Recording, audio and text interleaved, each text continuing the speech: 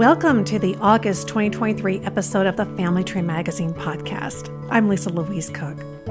In this episode, Shannon Combs-Bennett is back to give us the latest rundown on the various available DNA testing options. Then, author Charlotte Barnes will be here, and she has some fantastic ideas for creative ways to share family history with the kids in your family. You are not going to want to miss this interview. And then we're going to wrap things up at the editor's desk with the editor of Family Tree Magazine, Andrew Cook, to hear what we can look forward to in the next issue of the magazine and some of his top tips for working with family trees. As always, we have a lot to cover, so let's get to it. First up is Tree Talk.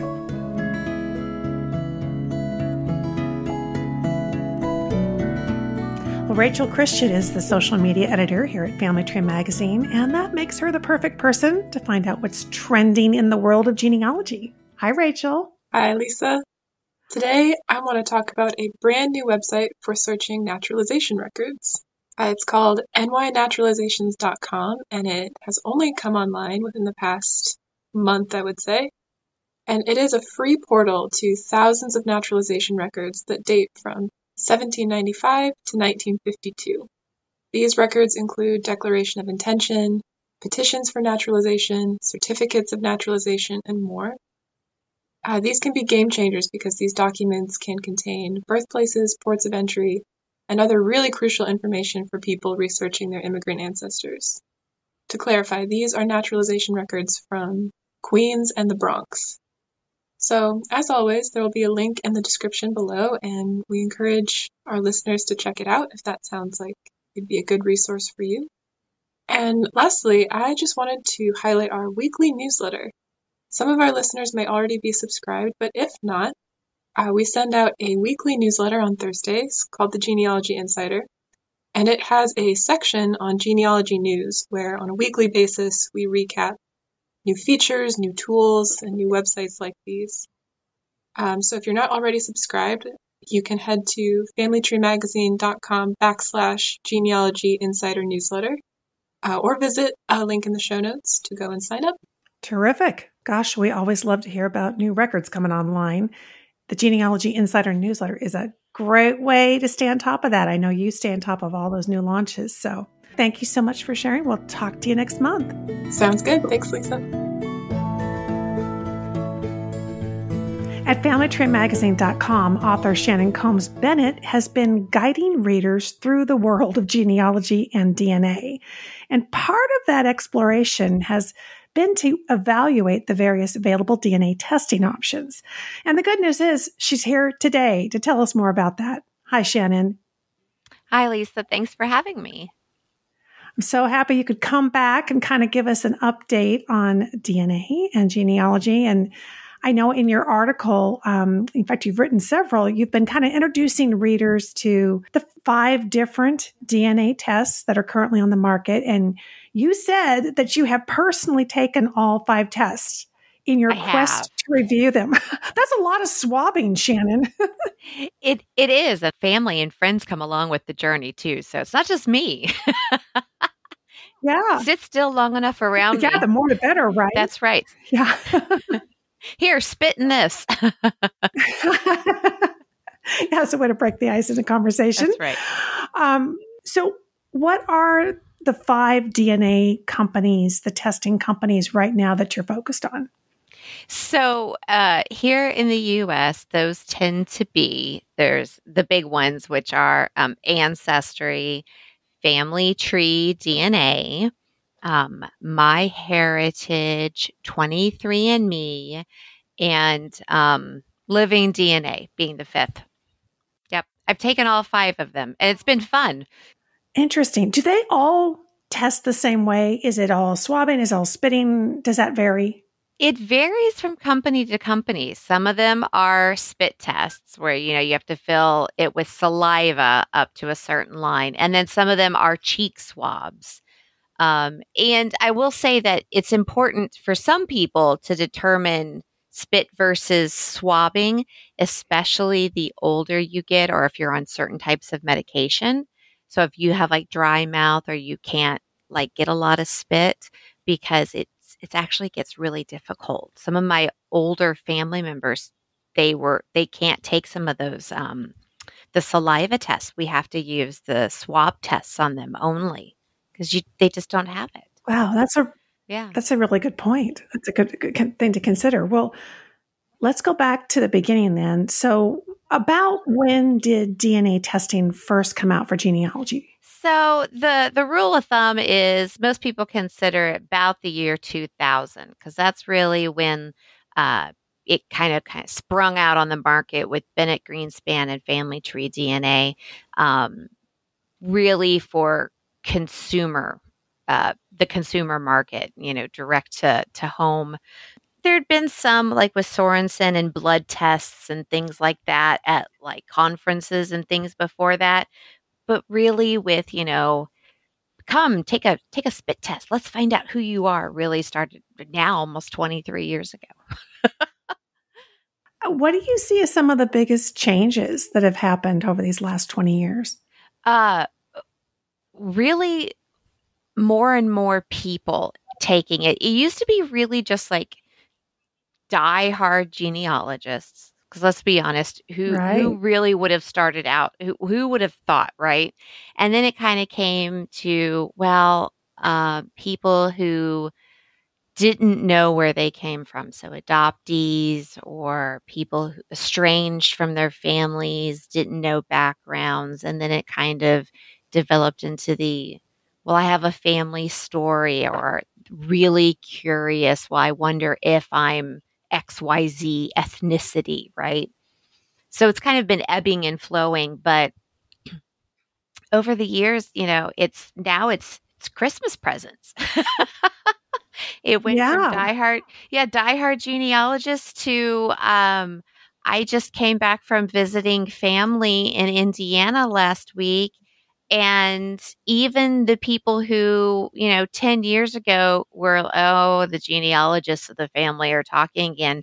They were like, yeah, my kids got me DNA tests and this is so cool. And I'm like, really?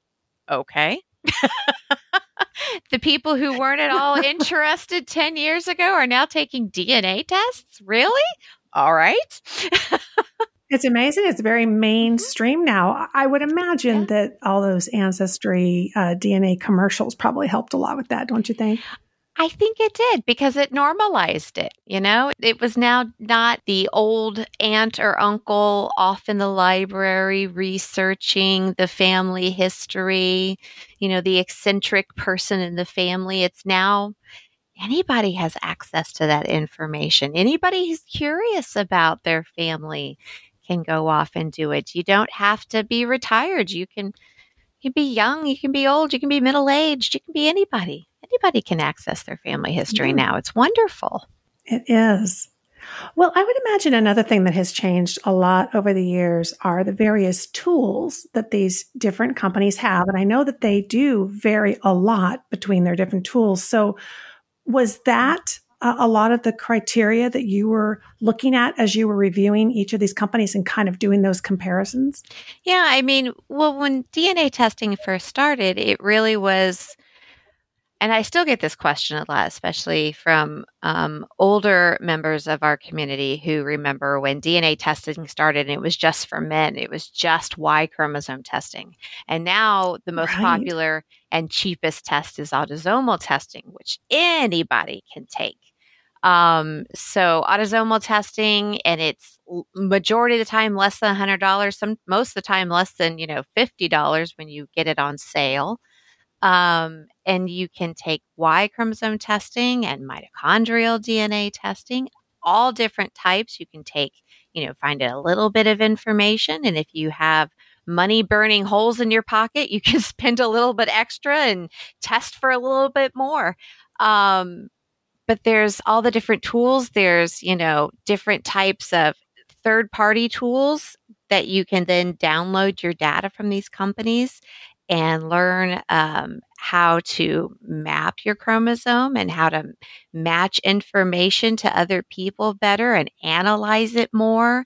Really, really get your hands dirty. I don't really get your hands into the nitty gritty information and the parts and get into it, not just go, yes, and I belong to this part of the world and I have ancestry from this area, but you can really start to see where the bits and pieces of your DNA came from and how you inherited it from different people.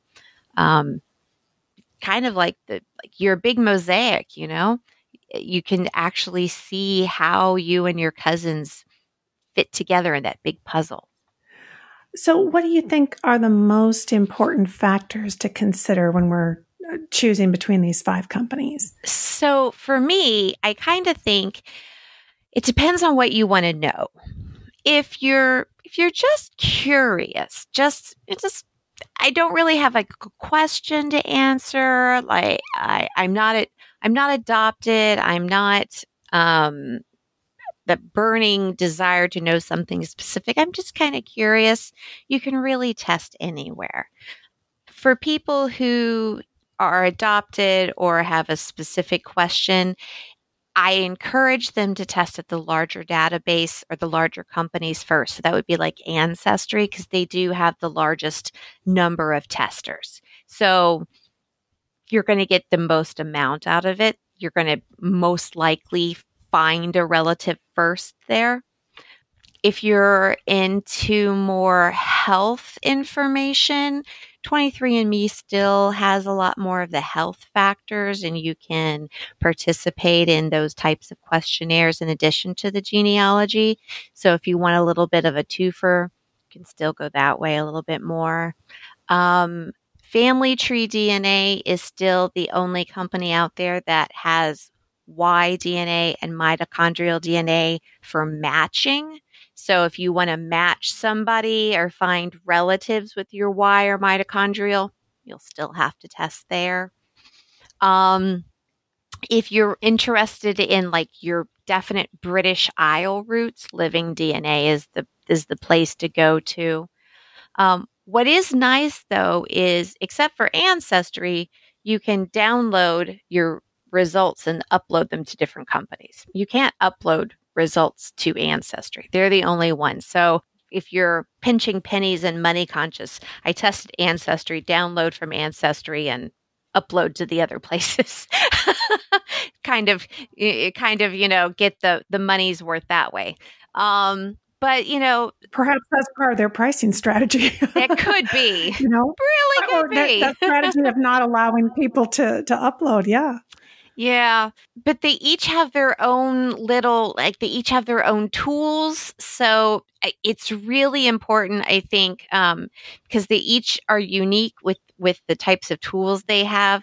MyHeritage has the way they sort and cluster. They have a clustering tool that's really unique to them. Gosh, it's getting harder and harder to find that one thing that is unique about them as the years go on. It becomes more apples and oranges, doesn't it? You mentioned something really critical, which is the size of the database. I think a lot of people who really aren't into the whole technology, they just, like you said, are curious. They may not realize there is quite a difference between how many people have tested each company, and that impacts the total number by which you're matching to, that they're being able to pull data from in order to tell you more about what your results mean.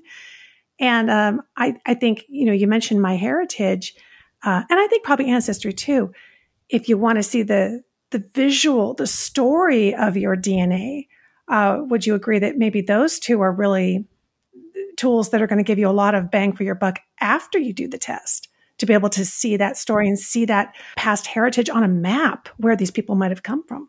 Yes. Yeah, the larger ones will definitely be able to give you that type of information, because when you have the larger databases and the larger amount of people, I mean, obviously there's more information to draw from, there's more people to compare yourself to. You'll be able to find more relatives, even more distant relatives. So they'll be able to give you more information. That's not to say that the smaller companies and the smaller databases don't have information. They do. There are people there. Mhm. It's just going to be different. It's going to be a different outcome.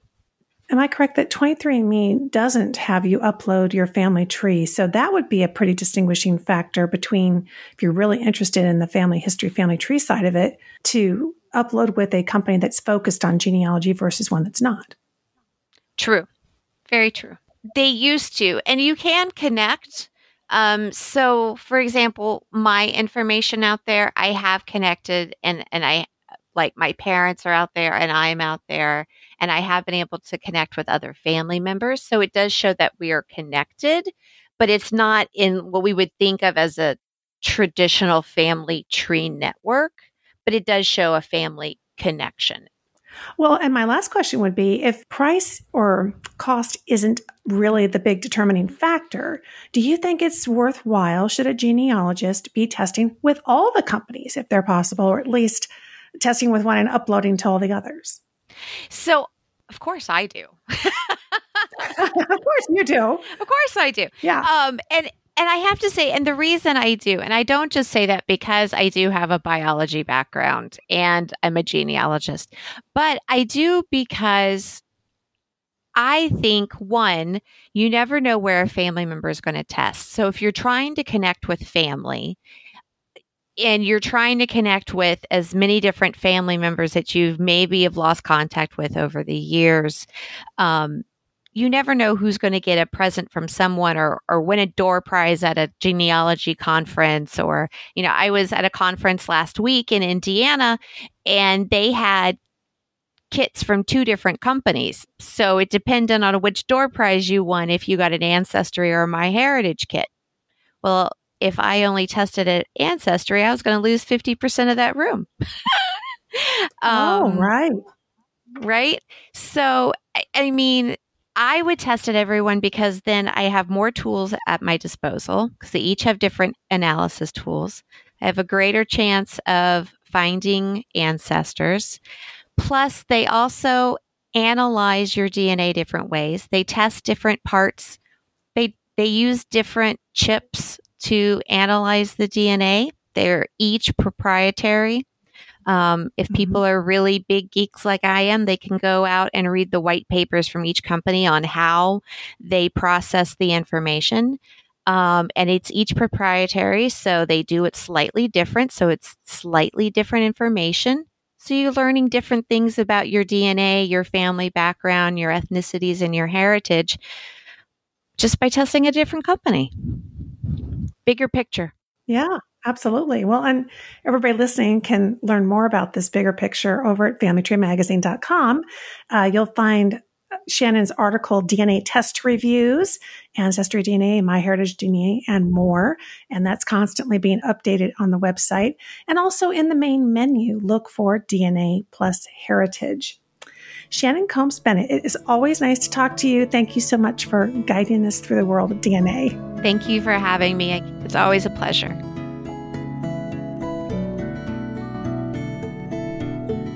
In today's Family History Home segment, let's take a look at the next generation.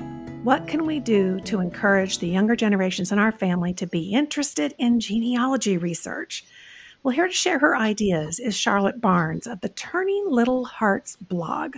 Welcome to the show, Charlotte. Thank you. Thank you so much for having me. It's a pleasure to be here. Thank you for all you're doing to help people get excited about and learn about family history. Well, getting our kids and our grandkids interested in genealogy is kind of a challenge for us. And I know it matters to so many of us because we all want the work that we've done to continue on and to strengthen and support our descendants.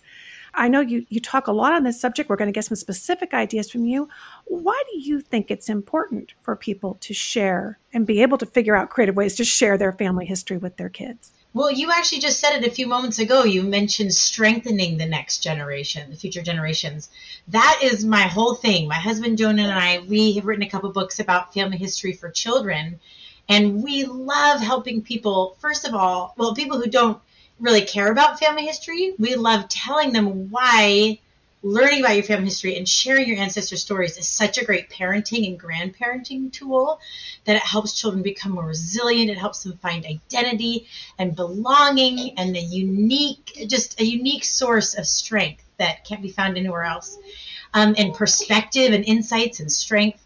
So, and then we also love talking to people who already agree that they already know family history is so incredible and want help, turning the hearts of their younger generations towards their ancestors so they can experience that same strength and insight and beauty of learning about their ancestors. So it's so important because of how it can help your future generation.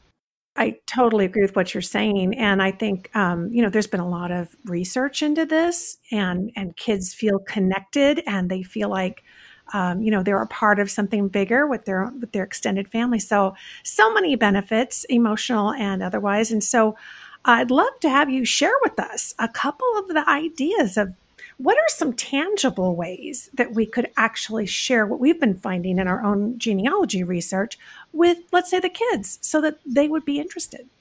Awesome. Well, my first tip is called Find the Golden Nugget in Every Story that you can turn into an activity. So find the golden nugget. So you all know so many amazing stories about your ancestors, and hidden in each of those stories, or not so hidden, is a little golden nugget that you can use to turn that story into a fun activity for younger generations. For example, if you had an ancestor who was a paperboy, or if you yourself earned money as you were growing up delivering papers, well, lots of younger kids don't even know what a newspaper is. And so you can get a newspaper and practice riding your bike down the street. The kids can ride their bike down the street and throw the newspaper and try and aim for, doorsteps. Or, of course, if your neighbors aren't okay with that, just go by your house several times. But that is taking a story and a little nugget and turning it into an activity. And so if you can make an activity around a story, it's much more real, it's much more tangible, it's much more memorable. And what's fun is that you can take pictures of these activities and make a little photo book. And you can have, like, side by side a picture of when this ancestor was a paperboy, and then a picture of your grandchild pretending to be a paperboy. And side by side you can link them. And then they can have this little memory book to remember their ancestors and when they connected with them and did these fun activities. So that's just a small example of one little story and taking one little nugget from it, make an activity. Another thing you can do is just make things as visual as possible. Nowadays, kids, adults even, we are just bombarded with videos and pictures, and we thrive with that. That's such a powerful way that we learn. In fact, if we're just told a story, sometimes it's not as interesting because, we expect pictures to be with it. So when my mother came to town a couple months ago, she told us a story about when she worked at the World's Fair in New York City. And I had heard these stories before, but I thought, you know what? This is 2023. I can contextualize this story that she's sharing. So I simply went on Google and I found all these pictures of the World's Fair in New York when she worked there. And I made this PowerPoint with these pictures and shared it with the kids while she was telling the stories. And so the stories just transformed. Even for me, who's heard these stories before, I was able to see real photographs, not from her, because she didn't have pictures, but photographs just that I found on Google, putting her story in context. So that's a huge blessing that we have nowadays, is that when we tell ancestor stories, we can easily find photographs, paintings that put these stories in context. Even if it's not a picture of that precise ancestor, we can do wonders to, make it real. So that's something that I suggest is when you're telling stories, if you don't have pictures, find similar pictures online. Absolutely. Things that are representative of it or that somebody else took. That makes sense. And I love that the activities you're describing include multiple generations. You're getting the pictures together, your mom's telling the story, but after the activity, you also can create mementos out of the learning moments. And that just sounds like a double treat. Well, speaking of making those mementos, one of my favorite things to do with my kids is when I tell a quick little story. I'll give them a piece of paper and pencils and markers, and they'll draw this. They'll illustrate the story themselves. And then I type out a caption, and then I put all the stories into a book. So I have illustrated family stories so that they have ownership over these stories because they've made the illustrations, and then they can go back and read them. Something else that I love to do is that we have ancestors who have certain mottos, things they live by, like plan, simplify, and be strong, or happiness is a choice. And these are incredible mottos that guided these lives of our ancestors. And so I love sharing these mottos with my kids. And I've had them made little placards that they've hung up in their rooms. So we've tried to bring those powerful messages into our family. Something else that's fun is when you're going through pictures, if you find pictures of multiple, like of different ancestors doing similar things, like ancestor A was a sheep farmer, ancestor B was a dairy farmer, put the pictures side by side and compare things visually and say, like, which would you rather do? Would you rather be a sheep farmer or a cow farmer? So like playing Would You Rather, but also just making these fun collages. So like we have a collage of lots of ancestors' wedding pictures. And it's fun to compare their dresses, their flowers, what decorations were there, what bridesmaids looked like. So that's just an interactive activities. Also having maps is fun. So I have a huge map of the world that's laminated, and I've done several activities with it. And one of them was I printed all these pictures of ancestors of different places they had served missions for our church. And I put little stickers, just little circle stickers all over the world. And I handed out pictures of the ancestors, and I said, like, clues to where they had served their missions. And so then the kid would think, like, okay, it's near an ocean, or it's really near the north where it's cold, and they'd see a dot on the map and then put the ancestor's picture on that dot. So it was like a geography ancestor matching guessing game, and that was really fun and interactive. And then we had that map hanging for a long time with those pictures on it, and we would tell stories that we knew from their experiences on their missions, and that was great. Another fun activity, I just love doing things with music. We have a very musical family, and one of the most powerful experiences I've had is when we found one of my grandfather's playlists of songs he used to play for dances, play on his piano, and we learned those songs. And as a family, we got together with cousins and siblings and aunts, and we played this music, and we felt so connected to him. And because it's these old jazz songs that we don't hear anymore, it helped us connect with, a time long ago, and helped us experience what he did. So all these, I could go on forever. You could also, I have so many more activities in my book, Turning Little Hearts, over 90 activities to connect children with their ancestors. There's games, there's things that you experience, crafts you can make. They all involve telling a story or a fact about an ancestor and then doing something hands-on to make that story more real, or to recreate something, or to make something that you can, always remember that ancestor with. Oh, I just love that. And I too, love the music part. We're very musical here, and my husband's grandfather was a musician. So I've been digging up the old sheet music at the Library of Congress to find music from 1910, to be able to play. So, it's just wonderful to hear that there's something for everybody. I can't help but think when you have keepsakes and mementos that come out of these activities, that actually becomes the next generation inspiration. When your child becomes an adult, they have a child, that's something they're going to want to share willingly, I would think, with their children as well. So you mentioned your website and your blog. It's turninglittlehearts.com.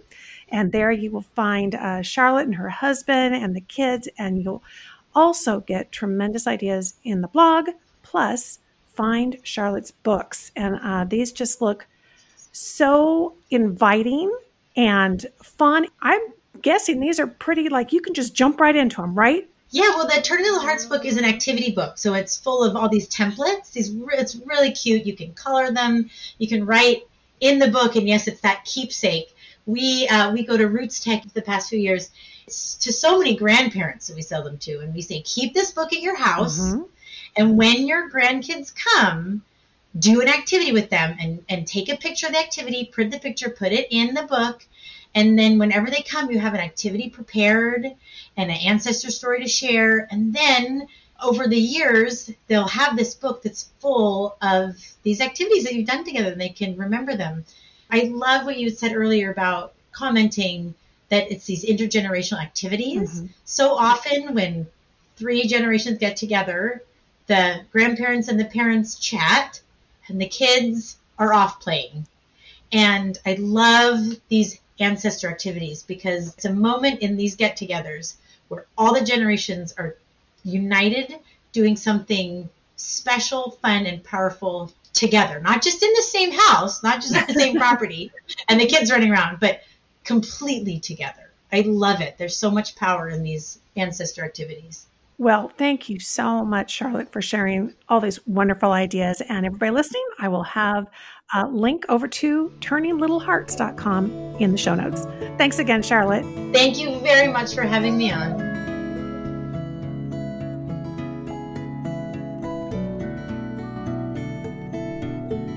Well, it's time to stop by the editor's desk, and today we are talking to the editor of Family Tree Magazine, Andrew Cook. Hi, Andrew.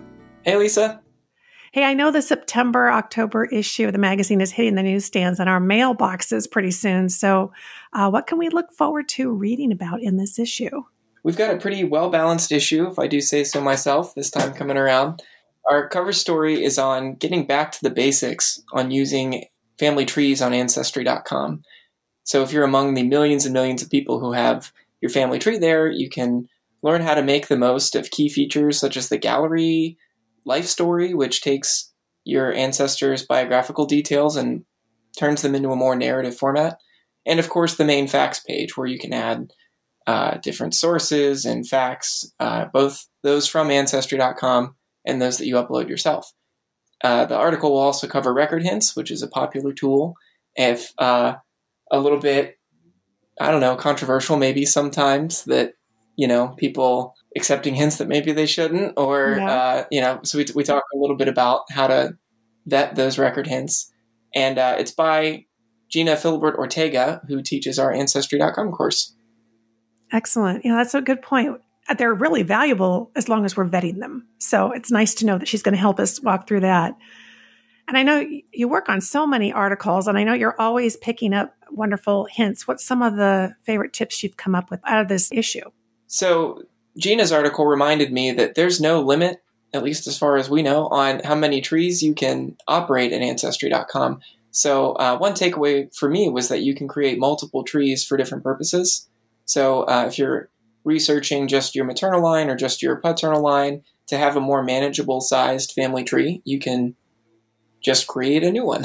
And that's something that I know you've talked about before too, is having a master tree that you have on your local desktop and then only creating online trees for specific purposes like connecting with DNA cousins or as that cousin bait. So trying to attract other users who might be online with the information that you've found and published. Absolutely. Anything else that we should be keeping our eyes out for in this issue? Yep. Our other feature articles are on German church records, how U.S. censuses can be misleading, how to research your ancestors' middle names, and a timeline of U.S. immigration laws throughout history. Valuable social history for people with immigrant ancestors. Well, terrific. Everybody listening is going to find all of this in the September-October issue. I think I'm intrigued. I'm looking forward to reading what might be in the U.S. Census that's misleading. You guys always have thought-provoking articles, so we'll look forward to that in the new issue. Thank you so much, Andrew. Talk to you soon. Thank you, Lisa.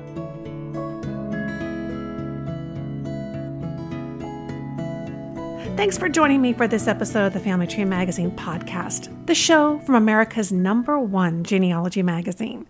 I'll have the links and details for everything we talked about in our show notes. You will find those at familytreemagazine.com/podcast. And don't forget, as Rachel mentioned, sign up for the free newsletter. It's a wonderful way to stay in touch with everything genealogy. I'm Lisa Louise Cook, and be sure and check out the Lisa's Picks column in each issue of Family Tree Magazine. And you can come visit me over at my website, genealogygems.com. Until next time, have fun climbing your family tree.